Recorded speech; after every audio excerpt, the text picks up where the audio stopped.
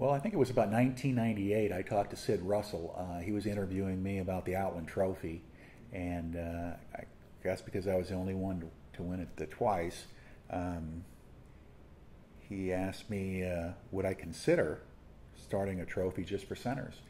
And I asked him why, and he said that there's only been 3 centers, myself, Chuck Bednarik, and Jim Richter, that have ever won any trophies, and that's from 1945 until, at that time, 1998. So there was a need for it, and Sid Russell thought there might be a great opportunity to raise money for cystic fibrosis. I've been working with the Boomer Esiason Foundations since by 1994, and so it was a great match.